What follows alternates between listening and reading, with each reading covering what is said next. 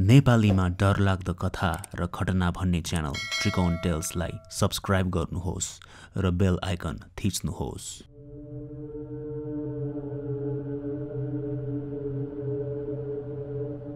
खेलकुदमा रमाई खेलहरू खेल्दा शारीरिक मात्रै होइन मानसिक स्वास्थ्य पनि राम्रो भइदिन्छ। तर उही खेलकुदको लागि भनेर कतै राति अबेरसम्म बसी फर्किँदा डर लाग्दो घटना घटे कसो होला त?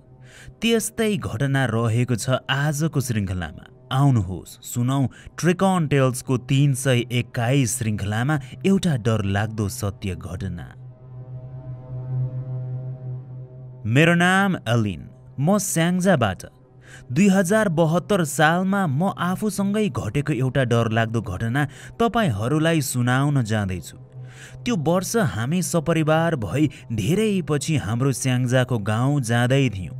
सानोमा बाजे बजैको धेरै माया पाई हुर्किएको हुनाले उता गाउँमै हुनुभएका बाजे अनि बजैसँग भेटिने भन्ने सोचले भाइ र म हामी साह्रै खुसी थियौँ। बजै सानोमा जहिल्यै राति सुत्ने बेला आफूमाथि घटेको डरलाग्दो घटनाहरू सुनाउनुहुन्थ्यो। उहाँसँग फेरि धेरै अलौकिक घटनाहरू घटेका थिए, त्यसैले धेरै मलाई सुनाउनुहुन्थ्यो। अनि राति सुत्ने बेला बजैको डरलाग्दा कथा सुन्दा सुन्दा डरले एक्लै सुत्न नसकी बजैसँग नै सुत्ने गर्थे। त्यो थियो सानो बेलाको कुरा। तर अहिले भने साथीभाइहरूसँग धेरै घुलमिलिएर बस्ने बानी लागेको थियो। केही गर्नु पर्यो भने पनि साथीभाइहरूसँगै मिलेर गर्ने गर्थे। रमाइलो गर्न पनि साथीभाइ, जे गर्दा पनि साथीभाइ। गाउँमा पुगिसकेपछि पनि उतैका साथीहरूसँगै बसी रमाइलो गर्न थालेको थिएँ। त्यसैले बेलुका पनि ती साथीहरूसँगै भलिबल खेली समय बिताउने गर्थे। त्यही दिनहरूमध्ये एउटा दिन एकजना दाइले भन्नुभयो, पारी गाउँमा भलिबल म्याच हुन लागेको छ, खेल्न जाउँ भन्दै। हामी पनि जोस र जाँगरको उमेर भएका केटाहरू, फेरि खेल जितियो भने पुरस्कार पनि पाइने, त्यही कारण पनि सबैजना जानको लागि हौसियौँ। भलिबलको म्याच भएको गाउँ 3-4वटा डाँडा कटेर जानुपर्ने रहेछ। अनि हामी 10 जना भएर भलिबलको खेल खेल्न भनी गयौँ। हाम्रो गाउँमा एउटा गाडी मात्रै धेरै जसो ओरोदोरो गरिरहन्थ्यो त्यो समय। त्यसैले भनेको बेला गाडी नपाउनाले हिँडेरै जानु पर्थ्यो। करिब 3-4 घन्टाको पैदल यात्रापछि हामी त्यो पारी गाउँमा मध्य दिनतिर पुग्यौँ। त्यता पुगेर भलिबल म्याच पनि सुरु भयो। हामी भाग लिई खेल्यौँ पनि। त्यो म्याच पनि साह्रै राम्रो खालको भयो। तर हाम्रो टिमको तालमेलको कमी भएर हो कि विपरीत टिम राम्रो भएर हो, हामी गेम जित्न भने असफल भयौँ। हाम्रो खेलपछि अर्को खेल पनि थियो, तर हामीले भने हारि त हाल्यौँ, अब किन बस्नु र भनेर हामी सबैले घर फर्कियौँ भनेर कुरा गर्यौँ। झन्डै साँझको 5 बजिसकेको थियो। हामी अनि नास्ता खानातिर लाग्यौँ। खेलको कारणले सबैलाई अत्यन्तै धेरै भोक लागेकोले समय लगाएर मजाले नास्ता गर्यौँ। अनि नास्ता गरिसकेपछि भर्खरका केटाहरू हामी रक्सी खाइदिउँ भनेर रक्सी खान थाल्यौँ। त्यतिन्जेल अन्धकार भइसकेको थियो, तर भर्खरै रक्सी पिउन थालेकोले रक्सीमै डुबेर सबैजना बस्न थाल्यौँ। रक्सी पिउँदै एक अर्कालाई दोष दिँदै यसरी खेल्नु पर्ने, यसरी बल फालेको भए यस्तो हुने थियो, फलानो साथी यो पोजिसनमा बसेर खेलेको भए जितिन्थ्यो, यस्ता यस्ता कुरा गर्दा गर्दै रातिको 10 बजिसकेको थियो। त्यति अबेरसम्म हामी त भुलिएर नै बसेछौँ। म पनि फेरि धेरै समयपछि गाउँ आएको अनि अन्य साथीहरूसँग पनि फेरि खेल खेल्न भनी त्यो अर्कै गाउँ आएको। त्यही कारण हामी सबै रमाउँदै नै बसेर समय गएको हामी कसैलाई खासै वास्तै भएन, खासै पत्तै भएन। दिउँसो आउँदा पो पुरै टट्टाउने घाममा शीतल वनको बाटो लागेको थियो। राति त कहाँ त्यो बाटो शीतल हुनु र। ल जाउँ जाउँ भन्दै अनि हामी त्यो गाउँबाट निस्कियौँ। त्यस रात भने पुरै जुनेली रातको कारण अन्धकार नै थिएन। हामी 10 जना साथीहरू हातमा रक्सीको बोतल लिई रक्सी पिउँदै हल्ला गर्दै कराउँदै गीत गाउँदै यसरी आफ्नो बाटो लाग्दै थियौँ। झन्डै 2.5-3 घन्टा जति हिँडेर एउटा नजिकैको गाउँ, या भनौँ हाम्रो छिमेकी गाउँ, हामी त्यहाँ आइपुग्यौँ। हाम्रो गाउँ आइपुग्न अब 1 घन्टा जतिको यात्रा बाँकी थियो। छिमेकी गाउँदेखि त पुरै जङ्गलको बाटो थियो। हामीले छिमेकी गाउँको एउटा पसल रहेको दाइलाई राम्ररी चिन्थ्यौँ। त्यसैले त्यो दाईको पसल अगाडि आइपुगेपछि हामीले फोन गरेर त्यो दाईलाई बोलायौँ अनि उहाँको पसलबाट हामीले थप चुरोट अनि केही खानेकुराहरू किन्यौँ। जुनेली रातमा साथीहरूसँगै त्यसरी गफिँदै खानेकुराहरू खाँदै हिँड्दा साह्रै रमाइलो भइरहेको थियो। 5 जना साथीहरू अगाडि त 5 जना पछाडि, यसरी 2 समूह बनाएर चिप्स अनि चाउचाउ खाँदै एउटाले अर्कोलाई प्याकेट दिँदै त्यसरी हिँड्दै थियौँ। एक्कासी सँगै हुनुभएको बिमल दाईले भन्नुभयो, ए केटा, अस्ति नै राति बजारबाट गाउँ फर्किँदा त्यो घुम्तीको बाँस घारीमा बच्चो रोएको थियो नि, आज पनि तर्साउले कि क्या हो, जुनेली रातमा भूतहरू घुम्छ भन्छन्। दाईले त्यति भन्नु भएपछि अर्को साथीले भन्यो, कहाँ दाजु, यत्तिका 10-10 जना छौँ हामी, कसले तर्साउलाएर भने, भूत देखिए यही रक्सीको बोतलले हानियो म त। मैले पनि ठट्टा मजाक नै गर्दैछन् साथीहरू भनी हाँस्दै सबैलाई हेरे। यसरी कतिजना अघि न पिएको रक्सीको असरमै त कतिजना अझै पिउँदै गर्दै थिए। भर्खरै दाईले जिस्किएर भन्नुभएको होला भनेर मैले जुन सोचेको थिएँ, के थाहा र मलाई कि त्यो साँच्चैमा एकैछिनमा त्यस्तै हुनेछ भनेर। के भयो भन्दा त्यो दाईले भन्नुभएकै बाँसघारी आउन लगभग 15 मिनट जति थियो। हामी 2 समूहमा हिँडेको कारण हामी भन्दा अगाडिको समूह जता 5 जना थिए उनीहरू भने निकै अगाडि पुगिसकेका थिए। हामीले देखेका थिएनौँ। हाम्रो समूहको 5 जना भने हामी वनकै बाटो भई आफ्नै तालमा हिँड्दै नै थियौँ कि मलाई हामी हिँडिरहेको भन्दा अलि छेउतिर वनभित्रपट्टिबाट हाम्रो पाइला सँगसँगै कोही अरूले पनि पाइला चलाउँदै छ जस्तो सुनेको झैँ पो लाग्दै थियो।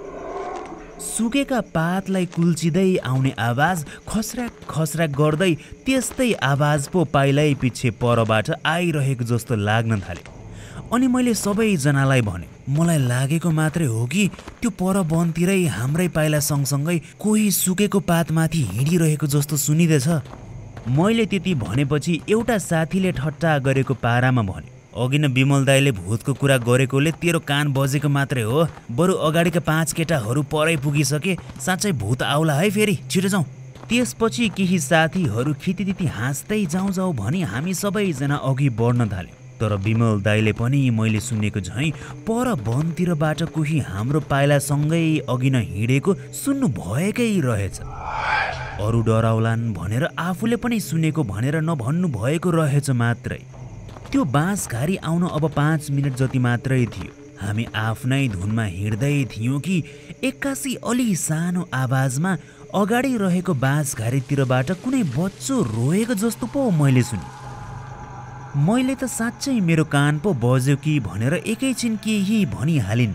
तर त्यो आवाज फेरि आयो।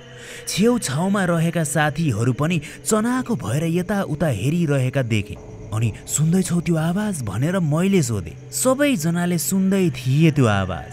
अघि नसम्म बिमल दाईले त्यसरी त्यही बाँसघारीबाट धेरै समय अगाडि बच्चो रोएको सुनेको भनी जुन सुनाउनु हुँदा त्यस्तो नहोला, ठट्टा मात्रै होला भनी जुन मैले सोचेको थिएँ, अब त त्यही ठाउँमा उस्तै गरी बच्चोको रोदन सुन्दा त मेरो घाँटी पछाडिका रौँहरू ठाडा भई पुरै पसिना बग्न थालिसकेको थियो।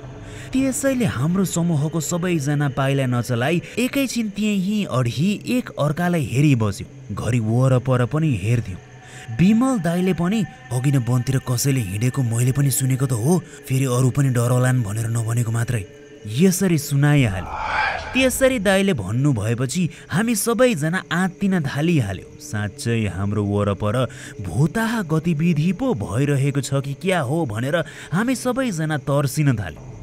अगाडि आउँदै गरेको बाँसघारीबाट भने चिच्याई कुनै बच्चा अत्यन्तै कहालिएको झैँ रुँदै गरेको आवाज भने आइ नै रहेको थियो। मलाई फेरि बाजे बजैले डरलाग्दा घटना भूतका कुराहरू सुनाइरहने। झट्ट बजैले भन्नुभएको एउटा कुरा याद आयो। पहिला हाम्रै गाउँघर वरपर पनि प्राय वन जङ्गल अनि बाँसघारीतिर कुनै बच्चाहरू सानैमा मरे त्यतै गाड्ने गर्थे भनेर। हामी त्यस्तै वनभित्र भएर त हिँड्दै थियौँ अनि अगाडि रहेको बाँसघारी पनि फेरि उस्तै नै त थियो। हामी हिँडिरहेको वनभन्दा अलि माथि रहेको डाँडामा भने मृत मान्छेहरूलाई गाडिने गरिन्थ्यो, अर्थात् चिहानको डाँडा थियो त्यो त। भलिबल म्याच खेल्न भनी त्यसरी घन्टौँ लगाएर हिँडेपछि राति अबेर हुन्छ भनेर बुझी हामी फर्किहाल्नु पर्ने थियो। तर खेलको जोसले गर्दा अनि साथीभाइहरूको जमघटले गर्दा रक्सी खाएरै अल्मलिएर बस्यौँ हामी। मलाई त हामीले ठुलै गल्ती गरेछौँ झैँ लाग्दै थियो। हामी 10 जनाहरूमध्ये हामीभन्दा अगाडि पुगिसकेका 5 जना साथीहरूको समूहलाई भने नदेखेको केही समय भइसकेको थियो। कता होलान् भनेर डराई म सोच्दै नै थिएँ कि बच्चोको रोदनको आवाजले मन चिस्याइ नै रह्यो। बाँसघारीतिरबाट भने अघि भन्दा ठुलो आवाजमा बच्चोको डरलाग्दो रोदन सुनिँदै नै थियो। डराउँदै बिमल दाइतिर हेर्छु, उहाँको पनि अनुहार त डरले रातो पिरो पारिसक्नु भएको थियो। वरपर रहेका साथीहरूको अनुहार पनि त्रासको कारण कालै भइसकेको थियो। त्यही बेला उही बिमल दाइलाई के लागेछ भनिहाल्नु भयो, डराउने बेला होइन है अहिले, अघि न पसलमा किनेको चुरोट निकाला, सबैले सल्काइहाल्नुपर्छ। हामी सबैलाई यस्तो डर लागिसकेको रहेछ कि जसले जे भने पनि हुन्छ भनेर गर्न थालिसकेका थियौँ। हामीले खल्तीबाट चुरोट निकालेर त्यस्तै गरी सल्काई सबैले बाले। अनि त सुनिरहेको त्यो बेसरी रोएको बच्चोको आवाज त फ्याट्टै बन्द भइहाल्यो। आवाज त्यसरी बन्द भएपछि सबैजना साथीहरूले एक अर्काको अनुहार हेरेको मलाई राम्ररी याद छ। अनि बिमल दाइले चुरोट बेसरी तानेर हावामा फाल्दै चुरोटलाई हेर्दै त घरि हामीतिर हेर्दै गर्नुभएको पनि याद छ। हामी त सबैजना एक अर्काको कुम्भ टस्साई सँगै डल्लो परेर बिस्तारै अघि बढ्न थाल्यो। किनभने उही बाँसघारीभित्र पस्नु जो थियो। त्यसरी डल्लो परेर बिस्तारै अघि बढी बाँसघारी कटेका मात्रै के थियौँ, पछाडिबाट कुनै ठुलै आवाजमा कोही हाँसेको पो सुने।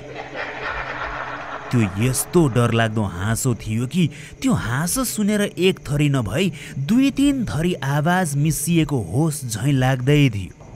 अब त कसरी मन डरो पार्नु र। त्यो हाँसो यस्तो डरलाग्दो थियो कि दिउँसै सुनेको भए पनि डर लाग्थ्यो होला। अझ त्यो त झन्डै मध्यरातको कुरा। पछाडि भने कसैले पनि फर्किने आँट नै गरेका थिएनन्। पछाडि उस्तै गरी हेर्दै नहेरी सबैजना यति तुफान दौडिन थाल्यौँ कि आज त पक्कै मरियो भन्ने सोच लिएर भागेको भागै गर्यो।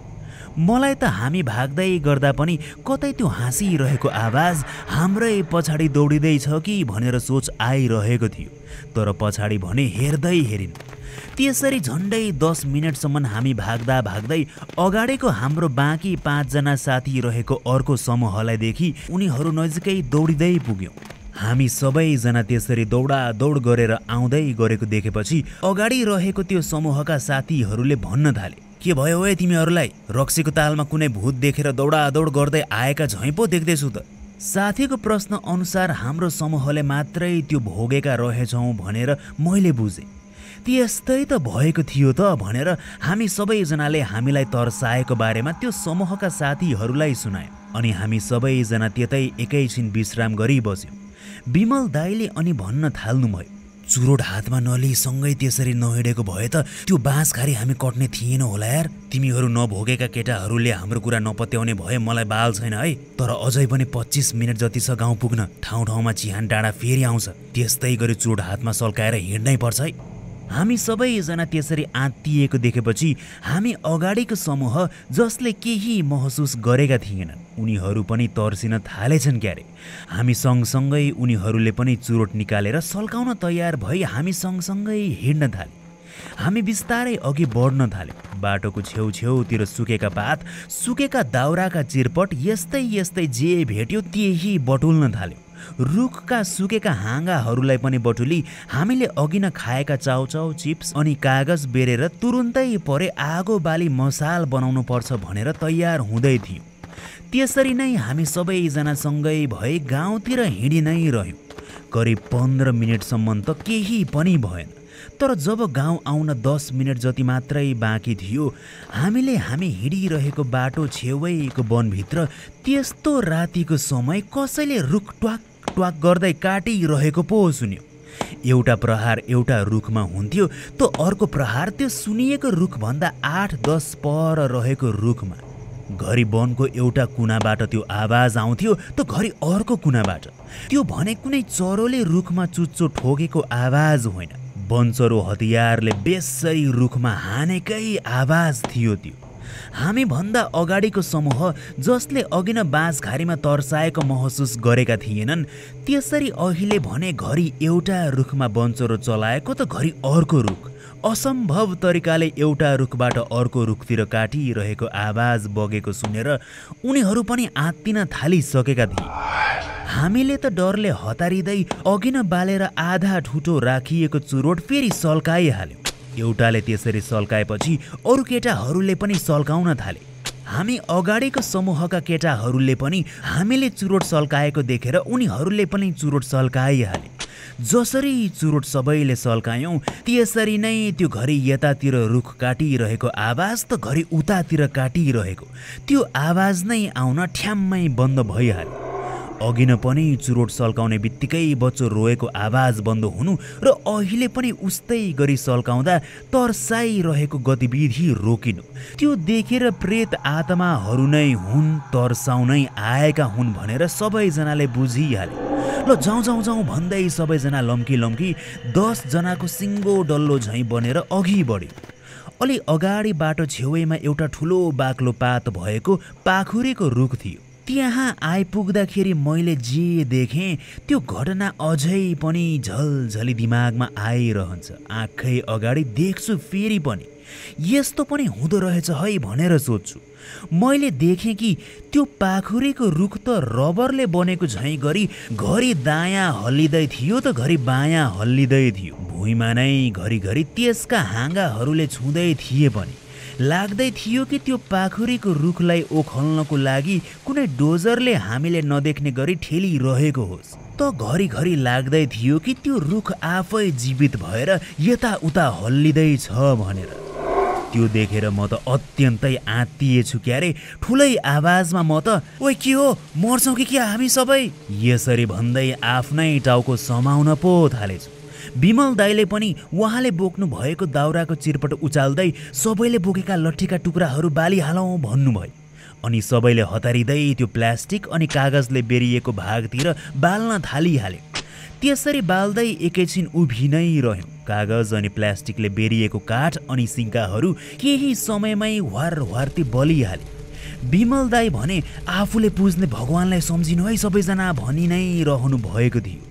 भर्खरसम्म बेसरी मच्चिरहेको रुख पनि केही नभएको झैँ अरू रुख झैँ एक्कासी उभिरहेको देखियो। किन होला त भनेर अनुमान लगाउन समय लागेन। हाम्रो हातमा बलेको मसालको कारण नै त होला। अनि सबैले भगवान साथसाथै आफ्ना कुल देवतालाई सम्झिएकाले होला भनी हामीले सोच्न थाल्यौँ। हामी सबैजना डराउँदै त्यो पाखुरेको रुख छेउैतिर भई अगाडि बढ्यौँ। जसरी त्यो रुख कट्यौँ त्यसरी नै सबैजना दौडिन थालिहाल्यौँ। हामी त्यसरी रुमल लिएर, त्यसरी भुलिएर, त्यसरी अड्की अड्की फर्किएको कारणले हाम्रो गाउँ पुग्दा समय त रातिको 2 बजिसकेको थियो। त्यो रात हामी प्राय साथीहरू सबै जुन साथीको घर अगाडि थियो उसै कहाँ सुत्यौँ। भोलिपल्ट बिहानदेखि त मलाई त हन्ती ज्वरो आइसकेको रहेछ। अरूको ग्रह बलियो थियो कि मेरो अत्यन्तै कमजोर, मलाई मात्रै त्यसरी ज्वरो आएको थियो। अरू कसैलाई पनि केही भएको नै रहेनछ। साथीहरूले मलाई घर पुर्याइदिए। म मात्रै बिरामी परेकोले मलाई साथीहरू भेट्न आउन थाले। गाउँमा पनि अन्य साथीहरूले यस्तो यस्तो भएको थियो, एउटा साथी मात्र बिरामी पर्यो भनेर मेरो बारेमा सुनाएकाले गाउँलेहरूले पनि थाहा पाए त्यो घटनाको बारेमा। अनि आमाले पनि नजिकको जान्नेलाई देखाउन बोलाउनु भयो। जान्ने आएर हेरेपछि त उहाँले भने कि अघिल्लो राति हामीले जुन घटना भोगेका थियौँ त्यो त हामीलाई मसानले त्यसरी तर्साउन, त्यसरी छल्न आएको रहेछ। आगोको मसाल जलाएर भगवान अनि कुल देवतालाई सम्झिएर मात्रै बाँचेछौ तिमीहरू भनी पो जान्नेले सुनाउनु भयो। कसरी त्यस्तो मसाल जलाउने सोच आएछ हे केटाहरू, बाँचेछौ नै तिमीहरू त्यसकारण भनी सुनाउँदा त मलाई कस्तो डर लागेको थियो। म 3-4 दिनमा सन्चो त भएँ, तर त्यस रात त्यसरी हामी सँगसँगै हिँडेको मसान पो रहेछ। घरि बाँस घारीमा रोको सुनिने त घरि रुख काटेको सुनिने, अनि त्यो रुख बेसरी मच्चाइदिएको सबै त्यही मसानले रहेछ भनेर बुझेपछि त कस्तो डरलाग्दो घटना घटेछ आफूसँग भनेर धेरै समयसम्म सोचि नै रहे। अहिले त म युरोपमा छु। कहिलेकाहीँ भिडियो कलमा उही साथीहरूसँग कुरा गर्दा त्यही डरलाग्दो घटनाको बारेमा कुरा पनि हुन्छ। हामीले त्यो बेला त्यसरी आगो नबालेको भए, त्यसरी कुल देवता अनि भगवानलाई नसम्झिएको भए अहिले यसरी आफ्नो जीवन बाँचिरहेका पनि हुँदैन थियौँ होला। भूत प्रेतहरूलाई सकारात्मक शक्तिले असर गर्छ भन्थे, भगवानलाई सम्झिनु, कुल देवतालाई सम्झिनु भनेको त्यही त होला। यो प्रकृति बनेको 5 तत्व मध्ये एक हो आगो। यही आगोले पनि त्यसरी भूतहरूलाई भगाउने पो रहेछ। त्यो घटनाले जसरी मेरो मनमा डरको छाप छोडेको छ, त्यस्तै गरी त्यस्ता डर लाग्दा भूत प्रेतहरूको बारेमा ज्ञान दिएको छ पनि।